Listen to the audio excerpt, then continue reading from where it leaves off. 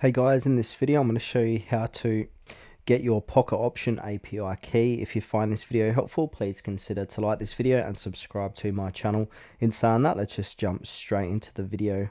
Okay, so time of recording, just to clear things up, Pocket Option doesn't provide a public API key, but that doesn't mean we can't authenticate it the normal way. Instead, we're going to use the SSID from your account cookies, which basically acts like your session token and allows scripts to send requests on your behalf. Now, in order to get this, we need to open up pocketoption.com and sign into your account.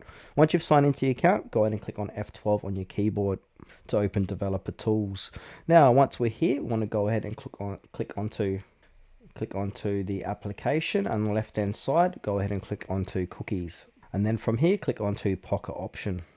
Now scroll down here on the right hand side until you find your SSID. If you don't see it, go ahead and click on anywhere on the page and then scroll down. As you can see, I've got my SSID here. Now, once you see it, go ahead and click on SSID and then copy it. It's going to be down here. I'm not going to do it because I don't want to reveal my SSID. So click on it and now it's going to be here and copy it. Then from here, we want to go over to github.com and then search for Pocket Option API. Now go ahead and open a repository that suits your needs. So I'm going to use this one here, Chipper Dev Team Pocket Option API. Then from here, there's a little bit more legwork. So I've just got like a little guide here. So we want to go ahead and clone or download the repository. Then from here, we need to install the required library. So the API is in the Python. So you need Python installed, then install the dependencies.